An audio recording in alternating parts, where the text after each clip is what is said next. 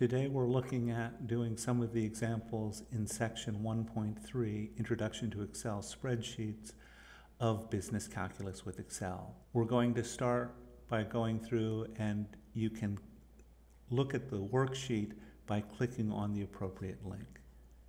I have a version of the worksheet where the answers have been removed so we can look at how to build up the answers of the worksheet.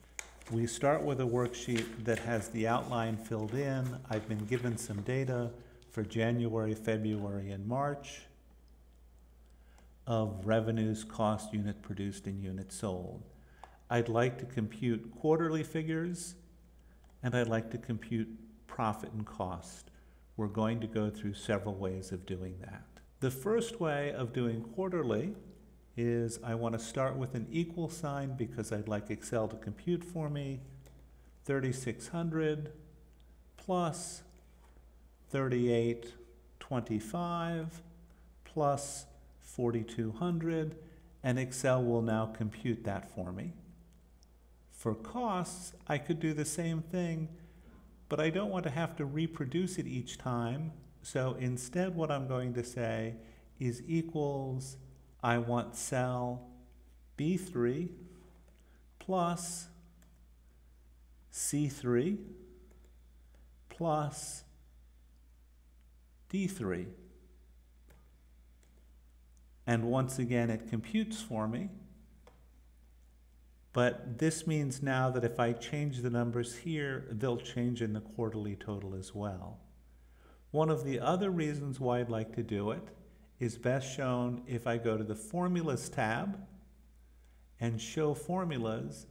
This lets me see what all of the formulas are. I could have seen it one cell at a time in the formula bar, but I can look here and say, I'd like to repeat this, do the same thing for the next row, except it's going to be B4 and C4 and D4. And if I take my cursor and move it over the little black box, it changes the color and shape of the cursor, which means I'm going to do a quick fill. And so B3 became B4. Understanding the references, B3, C3, and D3 from cell E3 is whatever's 2 to the left, what's ever 3 over, what's ever 2 over, and what's 1 over. We want to add those up.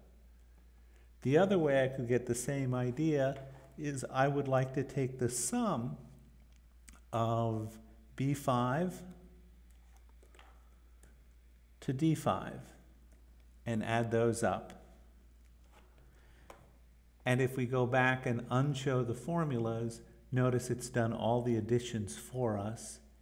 It's also, if I had changed 1,200, had 1,000 here, notice that or I wrote 100 down, notice that it changes the cells that are dependent on it.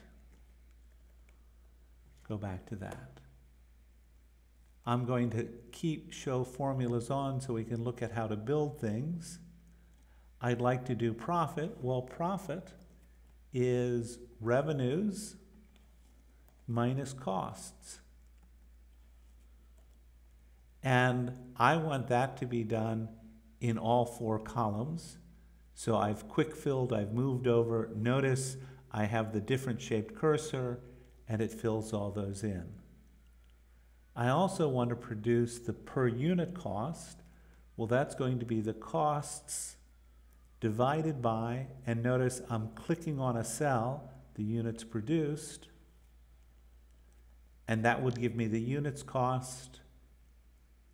I'm now going to drag over and fill the things in. If I unshow the formulas, I have all of the numbers that I wanted. One last thing on this screen is most of these are actually dollar amounts, and so I'd like to format them that way. And so I'm going to look at revenues and costs, which are both in dollars.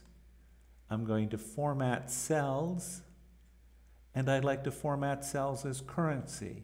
There are several different ways of doing currency. We have 2 decimal places, we're doing dollars, and we'd like negative values to have a negative number rather than be in red.